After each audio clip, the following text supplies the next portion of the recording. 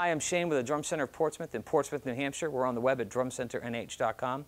We're doing a video shootout today of the Yamaha recording custom drums and the Sakae Almighty Birch, which are very close related cousins, as many of you know.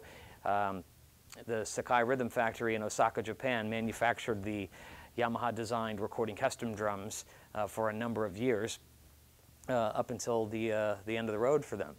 And so at that point they launched their own brand, and they have several lines of drums. They have the Almighty Birch is one of them, and Yamaha has redesigned and taken over the manufacturing of the recording custom drums. So what we have are two pretty similar but different animals. The Yamaha is a North American birch now. They always were the Hokkaido Japanese birch, which is what the Sakae is. So we have the same thin triple flange tubes, but they also have a weighted lug on the recording customs, and there are rounded bearing edges on the recording customs, which they used to be sharp. So there is some significant differences between the new recording customs and the old ones, whereas the Almighty Birch is a little bit closer to the original recording custom, although the bass drum is significantly much more powerful. I would attribute that to the venting and the thinner counter hoop on each side of the bass drum. But I mean, the note on the Sakae kit, I would say, is a little bit longer. They're a little more aggressive sounding. The recording customs, these have a more focused, contained sound.